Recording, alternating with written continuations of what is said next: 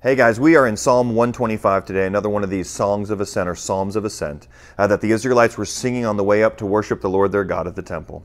And so there's a lot of helpful things here, but in verse 1 of Psalm 125, there's just a great picture here. Listen to this. Those who trust in the Lord are like Mount Zion. Okay, so picture just a gigantic mountain that is just there in front of you, and this is a mountain of the Lord.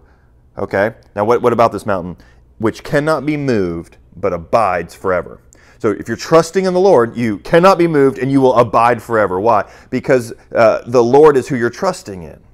He does not change. He's the same yesterday, today, and tomorrow. He cannot be moved. Nothing can overpower him, and that's where your trust is.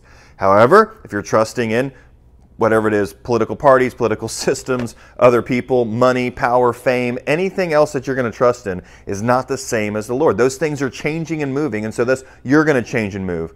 However, if it's the Lord who is stable, then you will be stable and thus will abide forever. So the encouragement there, trust in the Lord and do not trust in anyone else or anything else, but only the Lord. Have a great day.